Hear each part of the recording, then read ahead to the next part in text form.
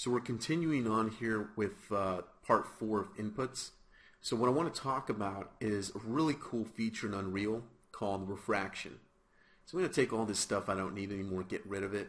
I'm going to also unplug the world offset over here. We don't need that stuff anymore. Right now I'm going to show you an example of a completely different thing that's going to continue touching upon transparency and those kind of effects with your materials in Unreal. So I've got my material here back to my basic kind of default setup that I started off with at the beginning of this series of videos. And you can see down here refraction is grayed out. We can't use it. So in order to be able to use refraction, I'm going to go to the materials settings and I'm going to switch back to a translucent material. And that's going to give us our opacity parameter back. Okay? You'll also notice that refraction becomes active. I'm going to turn off the two-sided flag, which I had turned on in a previous video. Don't need that on. Okay, so now we've got our translucent material. We have the ability to use opacity, but we also have the ability to use refraction.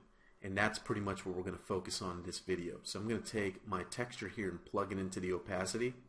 And that's going to give us our checkerboard opacity that we saw in an earlier video. So if I go back, update this, and check it out, this should probably look familiar from one of the earlier videos where the black checkerboards are invisible and the white ones are completely opaque. We can't see through them. So what we're going to do is we're going to pretty much simulate a phenomena that happens with light in real life. In real life, when light passes through something, it can actually become distorted. The photons of light can actually be redirected.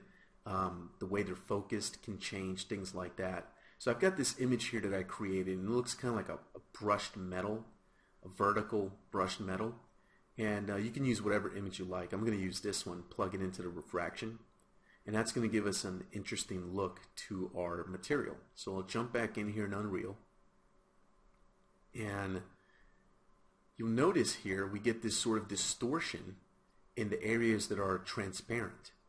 And it kind of looks like glass that is being distorted. So it's not polished, perfectly clean glass that you would see in the window of your living room. This looks more like what you would expect to see, say for example, if it was raining outside and your window was covered in water and droplets of rain were kind of just smeared across the glass surface. When the light passes through, the light changes direction temporarily, and that's called refraction. And that's what you see with your eyes when you see this distortion. This is something that happens in the real world. So we can simulate this in Unreal by using the refraction input in your material. And this could be used for lots of interesting things. You can use it to create rough looking glass in your games. You can use it to also simulate rain and stuff like that, kind of flowing down a piece of glass or window and stuff like that. So it makes things look realistic. It's also extremely useful for things like particle systems.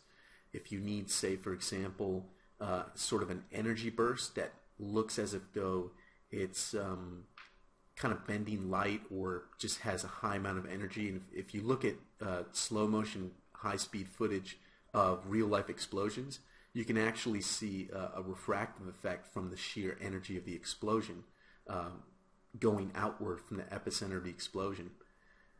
So things like that can be simulated using this. So what I'm going to do is I'm going to make things a little bit more interesting. I'm going to take a panner node and I'm going to set the speed in Y, which is the speed up and down, the vertical speed here, to about -1.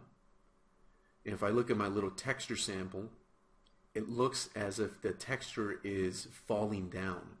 It's just constantly scrolling downward, almost like rain. Now this image isn't the best piece of artwork. I kind of put this together in 2 seconds just to use as an example for this video. If I wanted to, I would sit down and do a really good texture of rain coming down.